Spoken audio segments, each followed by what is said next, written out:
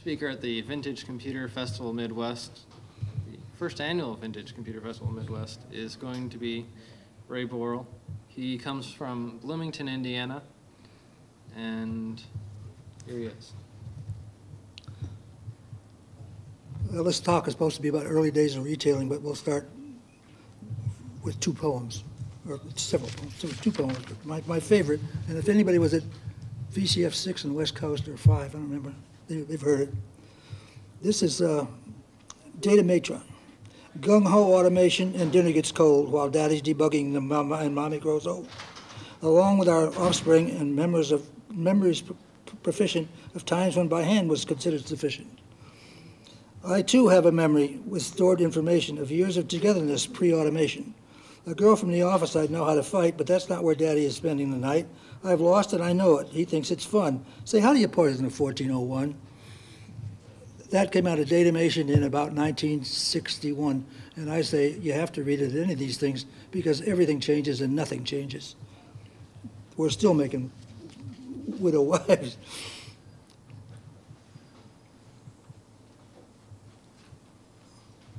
I'll leave these out. People can read them after Thursday. I brought these along to demonstrate, if you've never seen one, what it took to solder all the connectors on an MSI motherboard or an Altair, which wasn't as big. This is a Krememco, and it's only got 21 slots on it. This is a speech lab kit, as it came from the factory in 1976. And it even still has the paper tape software that came with it. This one is probably elegant. It has 2 manuals. Most of them had much less than 2 manuals. Some of them a couple of sheets stapled together. I brought along a couple other things that are my souvenirs. This is a robot I sold. And this is a, if I'm not mistaken, it's the original Nova. I was one of the first 10 people, other than data general people, that was trained on that machine. These 2 books are from General Automation, and they're written by Osborne Associates. And they're dated, I think, 1972, 73, which demonstrates that Adam was in the book writing business a long time before he was in the computer business or in the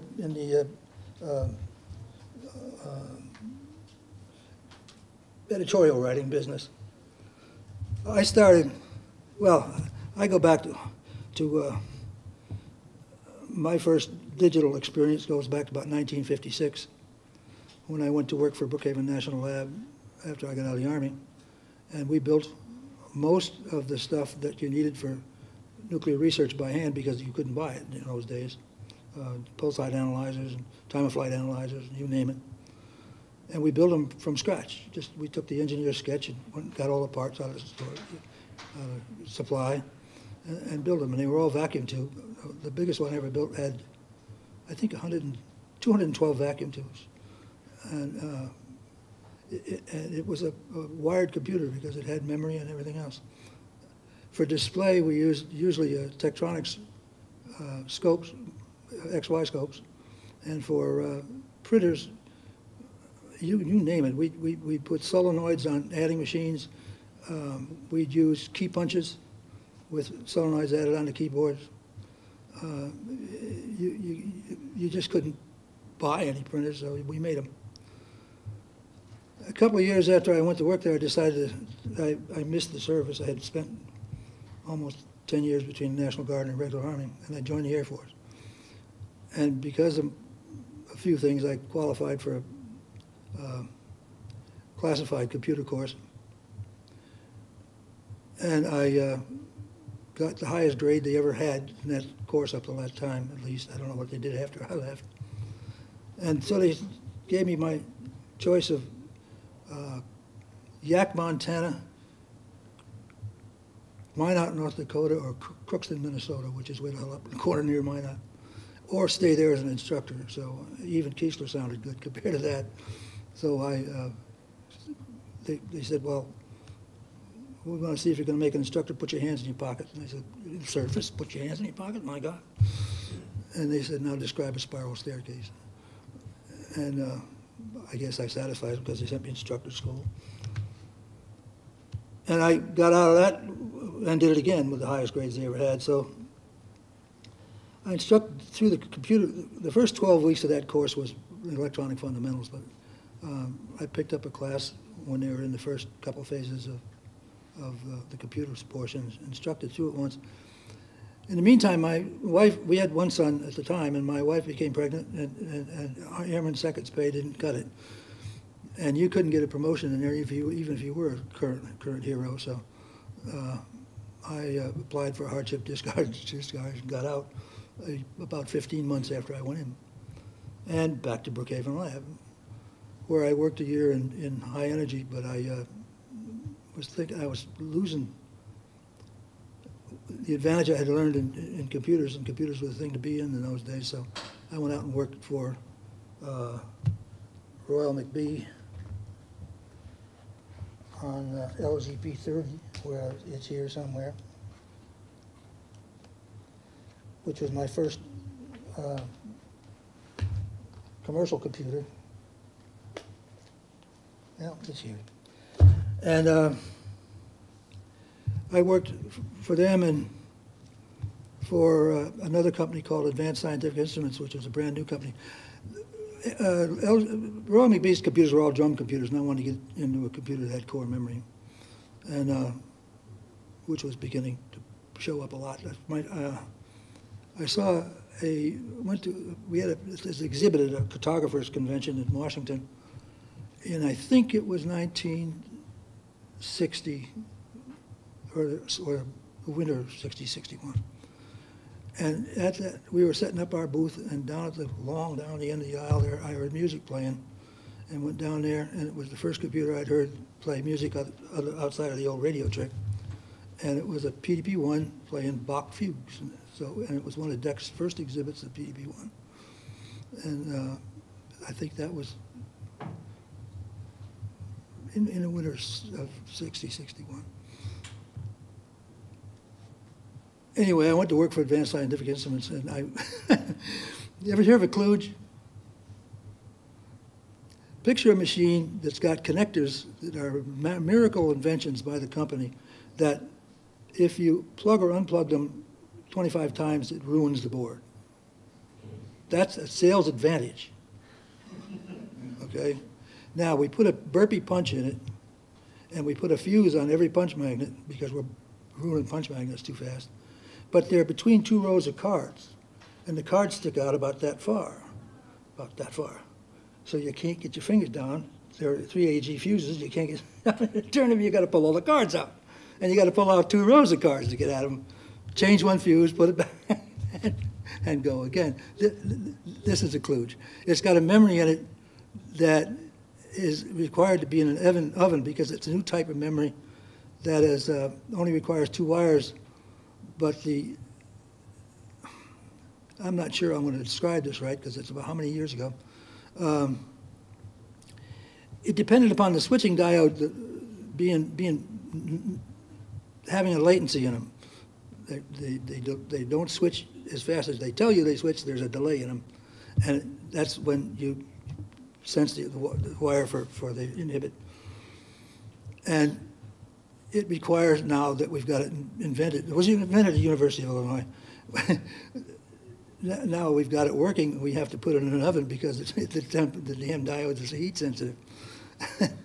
And so I have to go in every morning in the one at Goddard Space Flight Center and tweak the memory to get it to work all day. Incidentally, it's during the Cuban Missile Crisis, and the computer's in the bomb shelter, and my wife's sitting home wondering where she's going to be at the end of this 50 megaton bomb. Khrushchev's banging. So, and then I got one up at Aberdeen Proving Ground, 60, 75 miles away, and it's in a room where the sun gets to shine at about 11 o'clock in the morning. So I got to go up there and tweak that memory, make it work long enough. Well, anyway, the ASI 210 was a kludge, no doubt about it. And I went up, I got so tired, I just went up to, now I have to tell you something, my daughter's sitting there. I have narcolepsy and cataplexy. I've had it all my life. Narcolepsy I won't go to sleep up here, but put me behind the wheel, and I will. And I've probably driven more miles sound asleep than a lot of you have driven total. I just quit driving about 4 years ago. So, cataplexy is something, a complication in narcolepsy. And any kind of a stress change, good or bad, sometimes I just think of a wisecrack and it hits, will drop me in my tracks because you just lose every muscle, you just turn to jelly, and boom. That's why the walker. And so I'm going to warn you, if I start to go, let me know. I'll be down there. But, yeah, somebody come and keep me from cracking my head up because I take Coumadin for my heart. And if I crack my head, they got to take me off and do a CAT scan, and I can't do that because I got a pacemaker. So it's very complicated. Where was I? Oh, I got really tired, and I went back up to Long Island for a 4-day weekend. And on the Monday, for the four-day weekend, I went up to Brookhaven Lab to see my old friends. I really didn't have any intention of having anything happen. I just wanted to see them. And I walked in, and the chairman of the department, Willie Higginbotham. Anybody hear Willie Higginbotham? He invented Pong.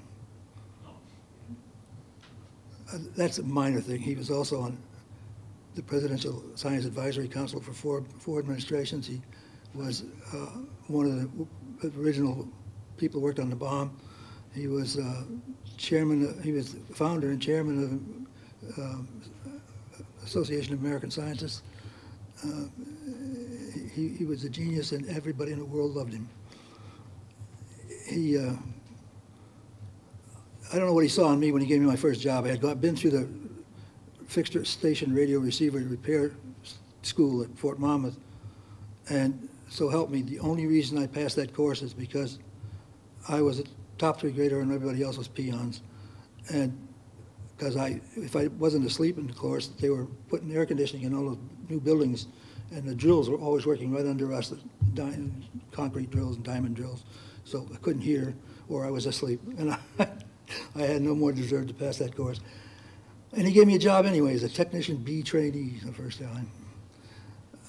I came back and he gave me another job. I came back third. Well, they grabbed me at that time and said, we're starting a new group to do some new kinds of computer systems, and we need somebody we want to keep maintenance in-house, and we want somebody that knows what they're doing, and you want the job. And I kind of hesitated 30, 40 microseconds and said, sure.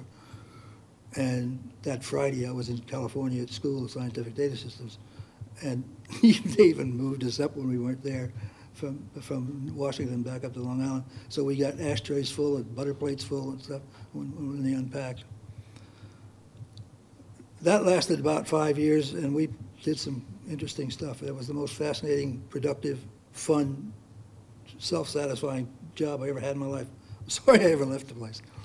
And me and the guy that started the group left at the same time. He went to Scientific Data Systems, the vice president of programming.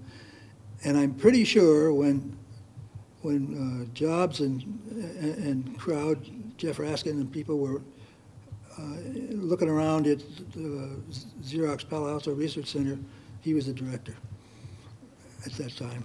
But anyway,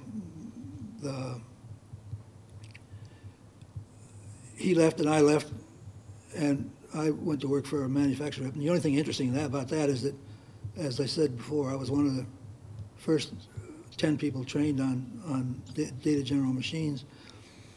And while part of the training, I noticed that there was a trick in it. To keep the costs down, a word coming out of memory, a 16-bit word coming out of memory, didn't come out in 16 bits parallel. It came out 4 bits parallel, as Ed DeCastro called it, a nibble, N-Y-B-B-L-E, parallel. And I said, gee, that's clever. I've seen that before. He said, what?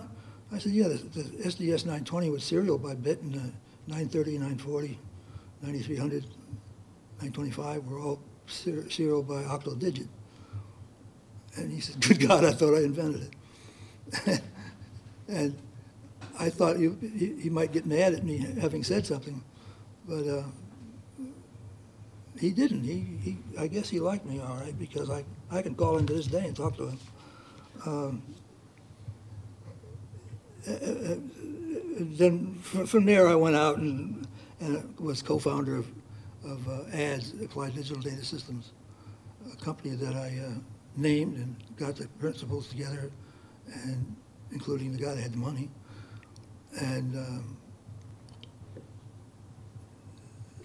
started complaining about the design of our first terminal from day one. It didn't look anything like I thought it should, and said it once too often and got invited to leave after 3 years. So I didn't become a millionaire, they did. The rest of them did. I think one guy, last guy I saw in the Wall Street Journal sold the last of his stock for $12.5 million. So, and I got $750,000, I guess. Enough to start a computer store and lose it all. From there I went to Indiana University. I worked in psychology for 3 years. And when Altair came out, I got excited. And I said in here I was going to tell you a secret that I had never even told my family. And that is, the reason I really wanted a computer was I thought if I could get some EEG transducers, whatever, it's not the word, electrodes, I could monitor my brain waves. And when I didn't know what I had till I never got diagnosed till I was almost 40 years old. So I didn't know. I knew something was wrong, but I didn't know what it was. I'd had every physical test known to me, and I thought it was psychological. And I really thought I may be nuts, but I'm harmless, so I'm not going to let that bother me. And I thought if I could monitor my brain waves, there must be, when it starts to occur, there must be some early warning. They must change. And if I could get that early warning, I could make some sort of a helmet or something that when I drove or did something important, it would give me a warning. And that's what I wanted the computer for. Of course, now it's how many years later, and I still don't have a computer for it. But and I also wanted to get a piece of the action. I just watched it till September when Byte came out, and I found that there was a computer store in Los Angeles, the first one, and I thought, no, that's for me. I had thought about doing something like that way back in DEC Edu Systems days, and it also said they were going to sponsor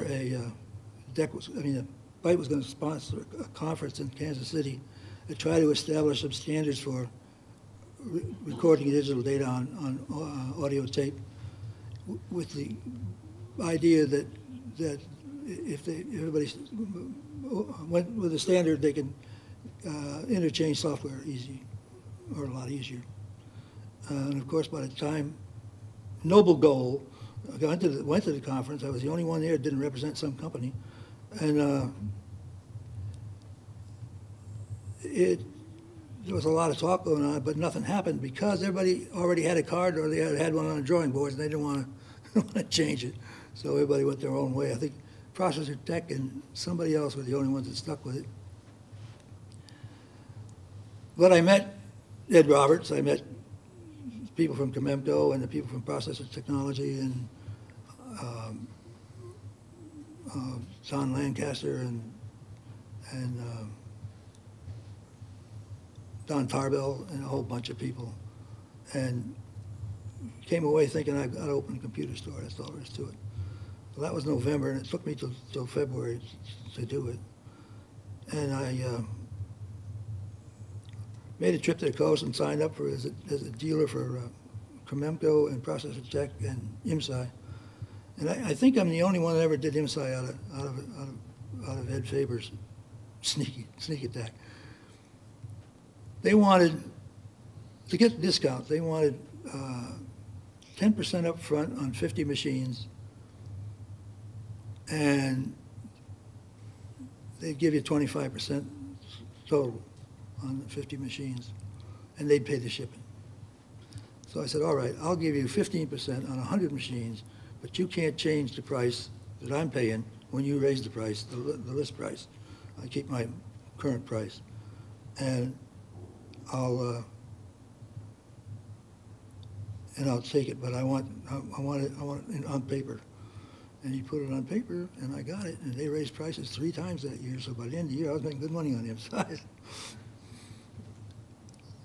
And went from there. I opened on the 12th of February, 1976.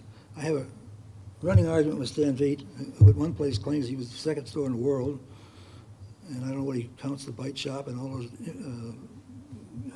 outdoor dealers that were out there already. I figure I was probably somewhere between 12 and 20. And another place he claims he opened on February 10th. And he sat at a conference one day and told me he opened on March 1st. So I don't know. We argued about who was 10th or 12th or whatever. And then it was a question of what to sell. We only had Krememkos and they didn't have a computer yet. They had some cards. And Processor Tech, and they didn't have a computer yet. They had just memory cards and a Phantom 3P processor and a Phantom VDM1. And so we went around looking, and we signed up for every computer magazine there was in all the back issues. All the books we could find that people were advertising. Anything we could get out of T-shirts and everything else out of creative computing. And we even found a place up in Ball State University. I don't know, up there, down there. And they were selling computer-generated artworks, and we bought a bunch of them, put them on the walls, and went to work, and it was unbelievable. I realized later that maybe the trouble was I opened a retail store, I assumed that one carried inventory, where I think most dealers did just like the manufacturers. They got the orders first, and then they went to order the inventory. But I had, I'd order 15 of each card and this and that. Of course, everything came in COD. Everything, nothing no vendor would schedule deliveries. There was no net 30. I remember the day my first Sol 20s came in, and the UPS call said, we got a COD over here, we'll keep it for 2 days and we'll send it back. I said, okay, how much? $54,800, COD. All the money was mine. The banks, well, give us a pro forma and give us the figures from other businesses of similar nature. I said, well, there are no other businesses of similar nature, and how am I going to press this to me? What's going to happen here in a business, in an industry that didn't even exist 6 months ago? Wouldn't give me any money. Wouldn't even back a Small Business Administration loan. They said they didn't want to bother with the paperwork. They would loan all their money out that they had. I was from Long Island, and I was used to being able to get money pretty easy for new startups, but not here, boy, not here, no way. And it went like that, but we were invited to a meeting up in Chicago, to the Chicago Area Computer Hobbyist Exchange, cash, and discovered that they didn't have a dealer up there that was carrying any inventory, so they came to us. And that first 6 months, we had customers from Guam to Saudi Arabia and from Alaska to Brazil, and all over the United States. Florida State University was a good customer for a long while.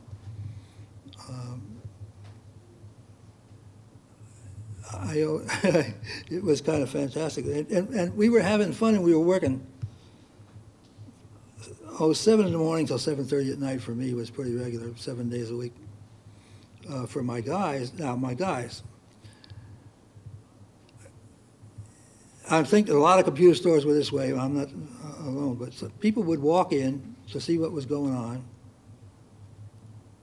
start asking intelligent questions, sit down and look around, and start reading a book or something, and stay for months to years. And that's where I got most of my employees. One of them co-authored that book. One of them wrote the CPM book that Osborne Associates published on my time with my equipment. Didn't even put me in acknowledgments, I think. One of them became the first Wizard of Osborne. I got a poster I meant to bring of him. He designed the double density and 80-column display for the Osborne 1, the retrofit. And in the process, designed that disk controller so you could translate a dozen formats or more. There was no 5 1/4 inch format you couldn't translate. This was years later. They gradually wandered away. They were so loyal. They used to come to me and say, "I've been offered this job. Do you think I should take it?" You know. And I used to tell them, "Look, anybody in the computer business that stays in one company for 5 years or more has equity, or they're no good. If somebody offers you a better job than you got, grab it." And I hated to give them up because they were good. By that time, I was selling Alpha Microsystems, and I needed a lot of software support. Mike Swain was my software support for the Alphas for a while, and so was Roy Robinson, who became the guy, never been out of Indiana in his life, and he became the guy that traveled all over the world teaching Osborne's foreign reps about Osborne hardware and software. He's now, I think, Weiss Technologies web administrator. And I think he's still at it for after 5 or 6 years. We had a guy that came in that was named John. What's John's last name? Can't think of it. God, total blank. He came in and got to hanging around, bought an apple. Then he got to hanging around the place until one day his wife says, "Either give him a job or throw him out." So he went to work part-time as an apple salesman. And so helped me, if somebody came in that store looking for a computer, if John got him, they bought an apple. I don't care if they needed an Alpha Micro with 16 terminals on it. They bought an apple. He could sell an apple to anybody. He was something else. And he was the director of quality control for picture tubes for RCA. It wasn't like he really needed the job. He was making plenty of money. He's a Purdue graduate. And I heard from him recently. He's still the same. He's retired. He's living in a mobile home, traveling all over the country, but he's got his computer and his internet connection via the airwaves all over. In what was it, March, late March of '76, where they had the first World Altair Convention, and I went, and there was some interesting application. Of course, MITS wouldn't let anybody but Altair exhibit. Even people who made compatible boards, he called them parasites. And but some of the applications that the Altair was being put to, even then, with minimal memory that worked, and that kind of stuff, and done by teenage kids, had them talking and singing, and all kinds of applications you would never think anybody would have time to do, let alone get it working. And at the meeting, I met some guys from Chicago, among them Ted Nelson. Everybody familiar with Ted Nelson? He wrote a book called Computer Lib Dream Machine. His mother was Celeste Holm, and his father was the Nelson that directed Lilies of the Field and a couple other movies. Certifiably nuts, I suspect. He wrote a book called Computer Lib Dream Machine. It was one of these back-to-back, looked like a whole Earth catalog. And he invented hypertext. He conceived of hypertext before anybody else, I think. He, very bright, but he was this guest speaker at the luncheon. And he had an audience, a room about maybe this size, maybe a little bigger, jam-packed full. Men and women, kids. No, I don't think about kids, men and women. And he talked about the great potential for digital things in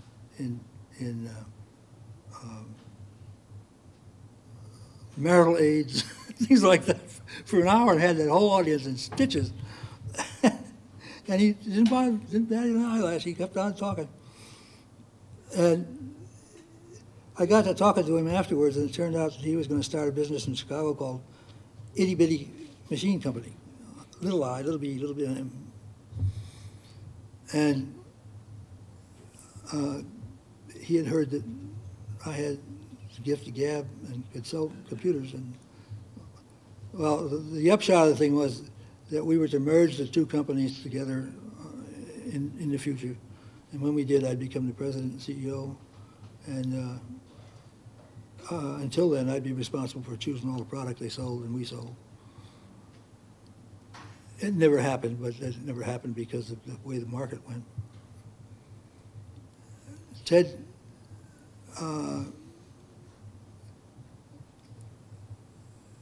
everybody thinks that was a big deal, but it really, really nothing much happened. Everybody was too busy. We did share a booth at the Atlantic City Convention and sold a lot of computers. Between it, well, I got Ed Faber to give them the same deal he gave me, except at the price at the time, which was a couple raises after mine. And they signed up for 100 machines. And of course, they probably didn't sell 25 of them. I probably sold 75 of them. And I wondered how I could up the margins on the darn things. Well, I'd been in electronics for a long time, so I started calling around the country, and I found a guy that would sell me edge connectors. Both the pin configuration on the Altair board was a little different than the IMSI boards. So I got him to sell me the edge connectors for both for about $2 a connector. IMSI was getting 18, I think, or 15, and Altair was getting more than that. And I just tripled my money and said, I'll sell them for that.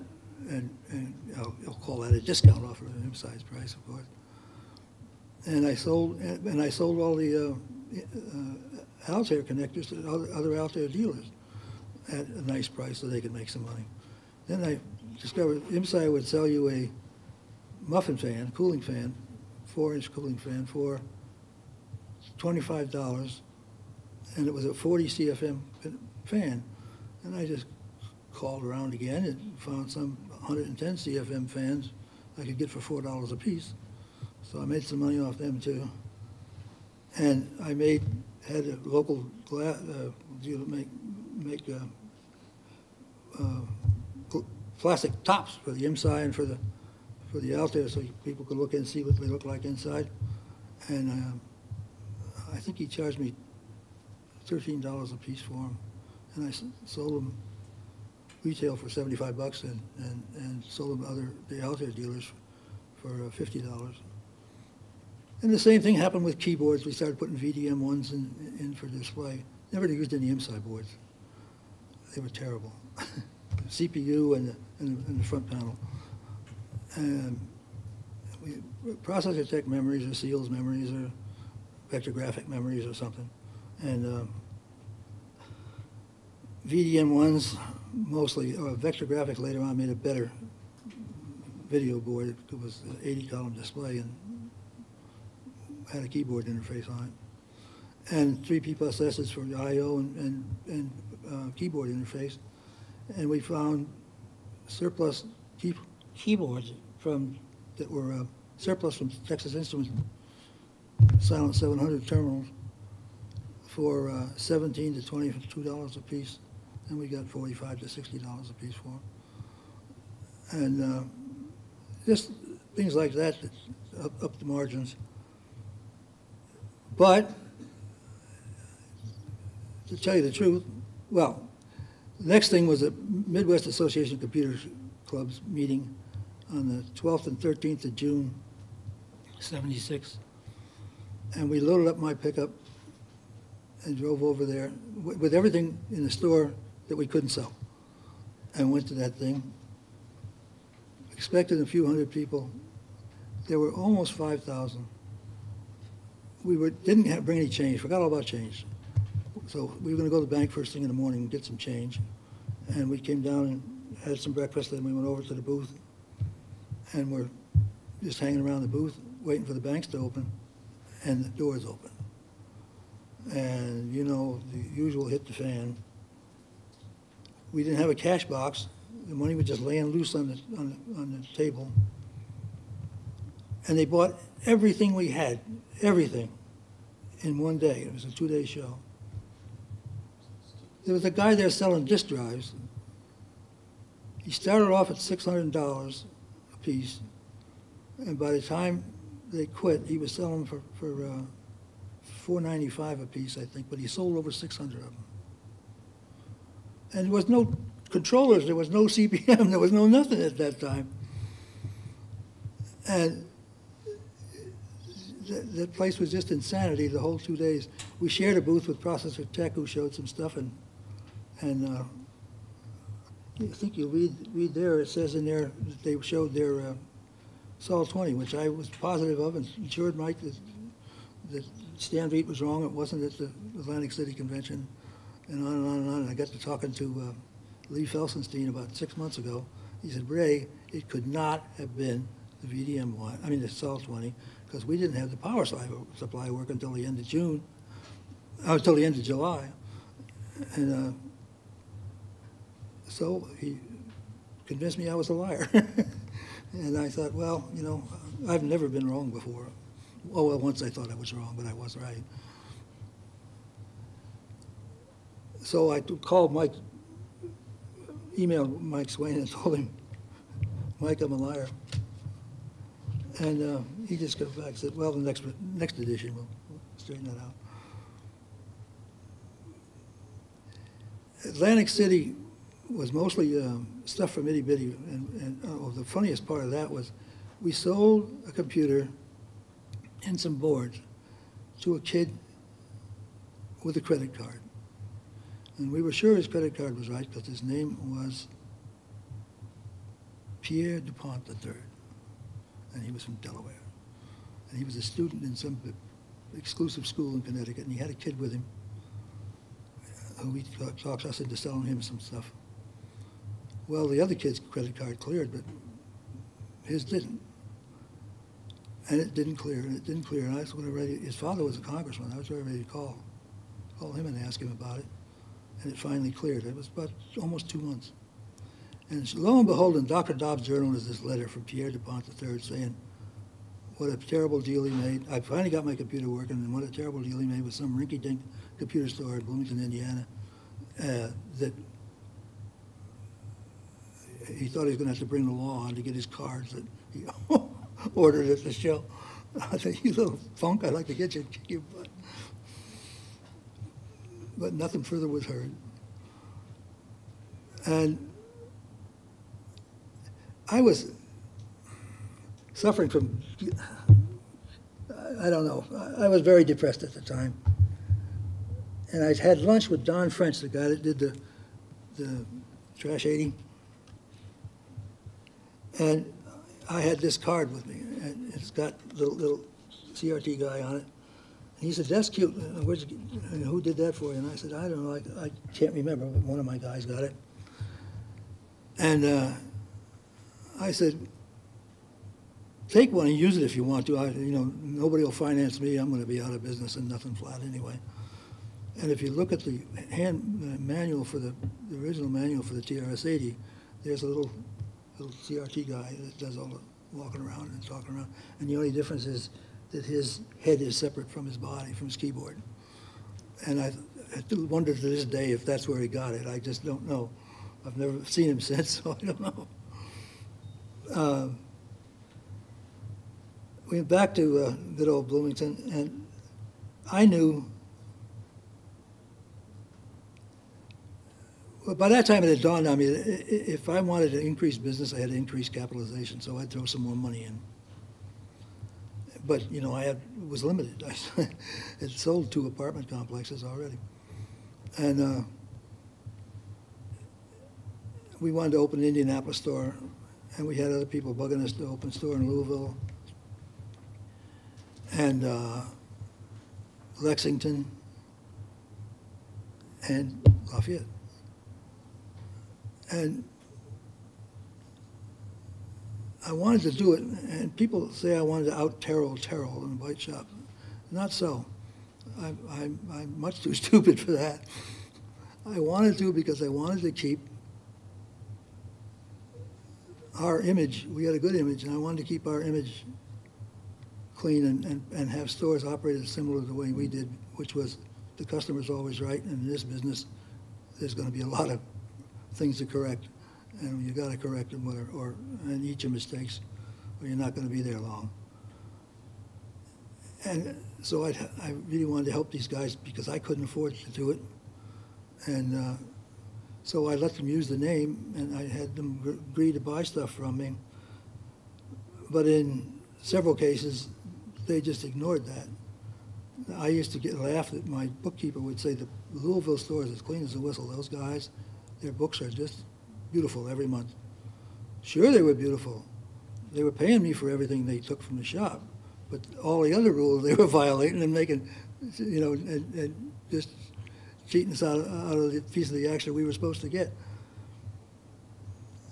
And also ordering things on their own. I found, when I finally closed the place because I couldn't afford to keep it open, I found months and months of back issues of magazines that they'd been ordering 25 and 50 more a month than I gave them.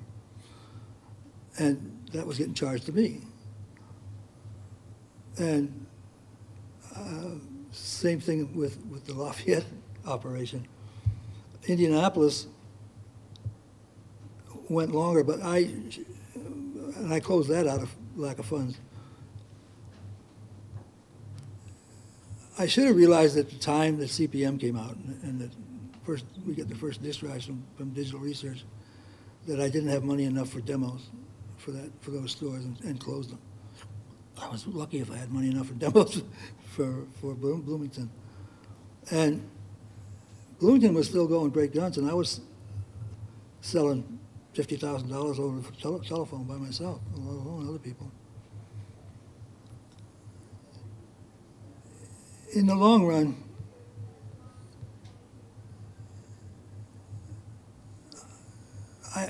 like the man said before, I was a geek. I didn't know anything, well, me and everybody else didn't know anything about business. I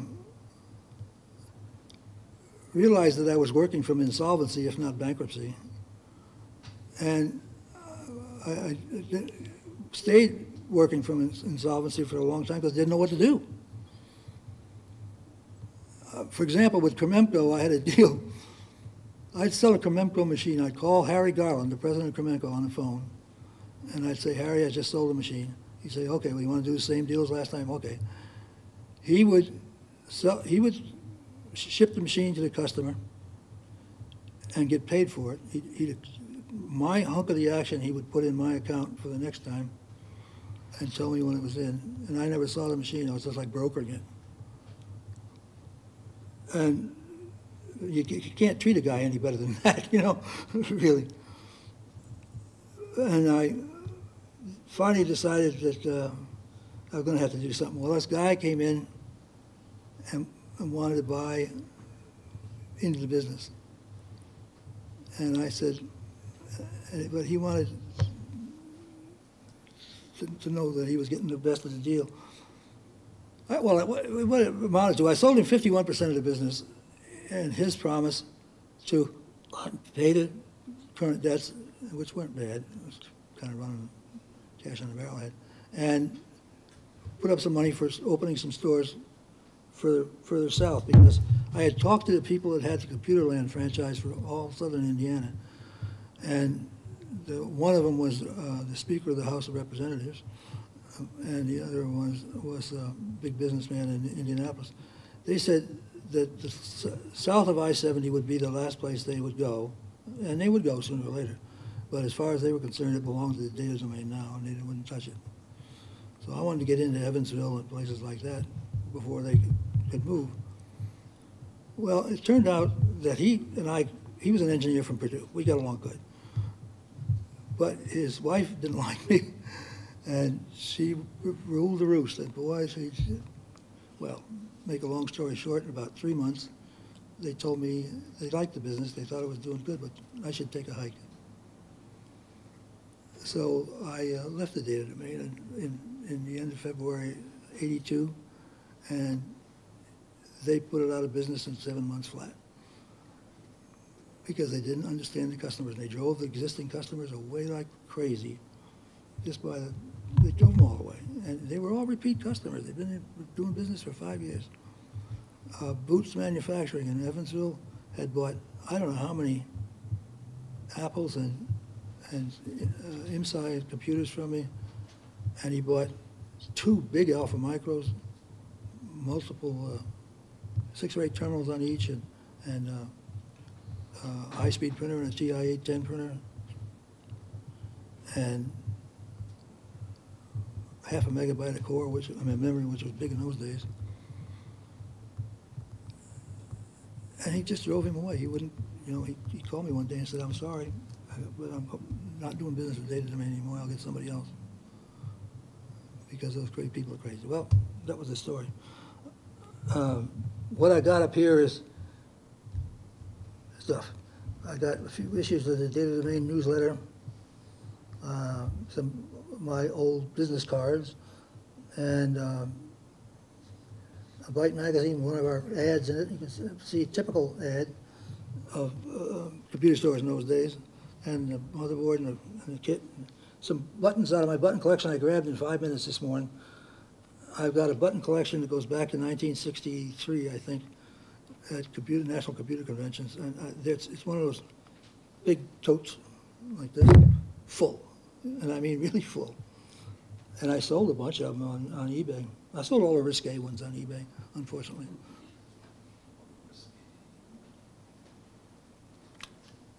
It's 8 minutes before quitting time, and I'm quitting.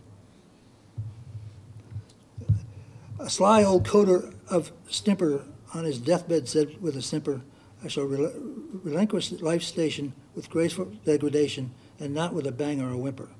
Well, to CE down in Eau Claire, this kludge I can never repair. Its meantime to fail is of little avail, since it's less than the time to repair." A digital gourmet at the Ritz said, "My new menu will give them all fits. Card jam and tape punch, time slices to bunch, Gibson mix and binary bits." Said a data compressor whose job with the Library of Congress played hob, "I've reduced all of it down to 1 bit, which I can carry around in my fob." Said an X3, a stalwart of Nancy, "I'd garner more folk than they fancy if they play their own game and stick with the name, be it ASA, USA, SI, or ANSI."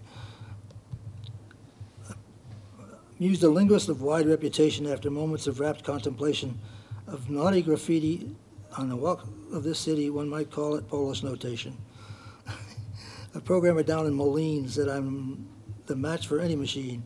My secret's aversion to loops and recursion, just acres of inline routine."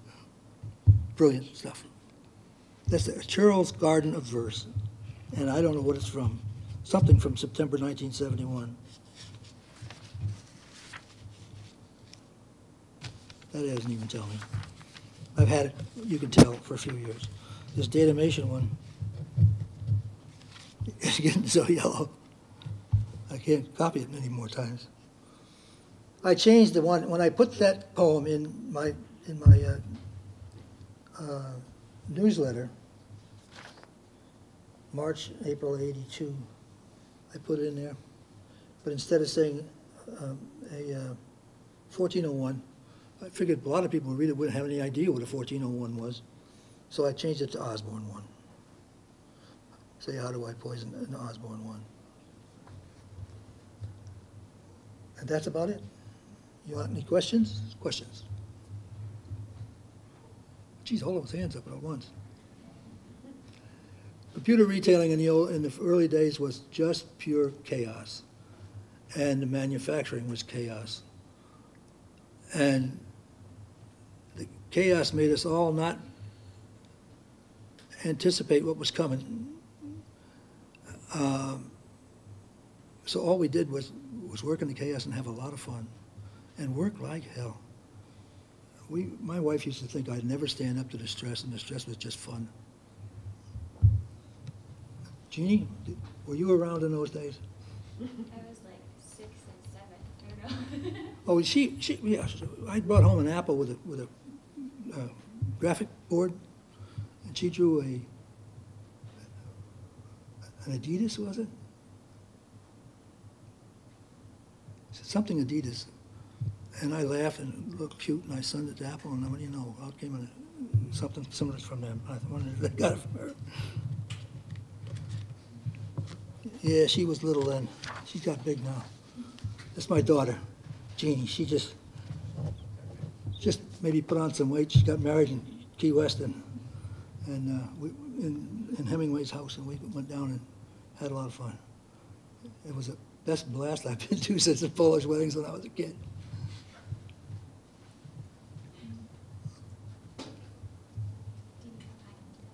Hmm? Yeah. Okay, I'm done.